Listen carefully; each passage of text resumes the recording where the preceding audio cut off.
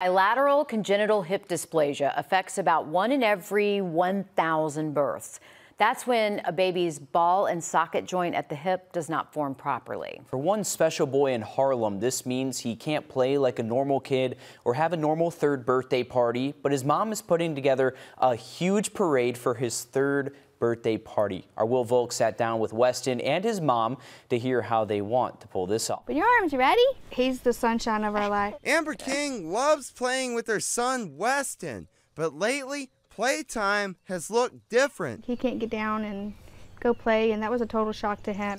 Westin spends a lot of his time in this stroller. He lost his ability to walk. The doctor told us that both of his hips were dislocated and that he would require a major surgery for both of his hips. In the last 2 months, Westin has had 2 major surgeries. While he recovers, he won't be able to celebrate his third birthday in a traditional way, but his mom thinks it'll still be a great day. I think it'll be a great surprise. I think he'll be very, very shocked and happy. King posted on social media to see if a few people would drive by and say hello.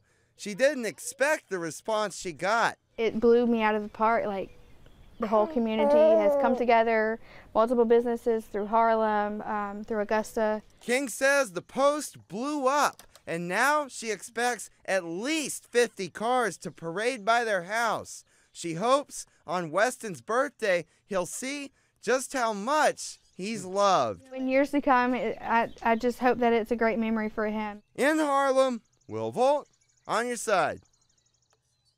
And good news here, yeah. King says that Westin should be able to walk again in a few months after he recovers. Oh, how cool is that? If you're interested in joining the parade, they are meeting Saturday around 6:30 at Harlem City Park. She says a police escort will get it started. That's some awesome stuff. They already got 50 people. I'm sure there's going to be a lot more now. I can only imagine. Oh, that'll be so fun. Good for them. That'll be awesome.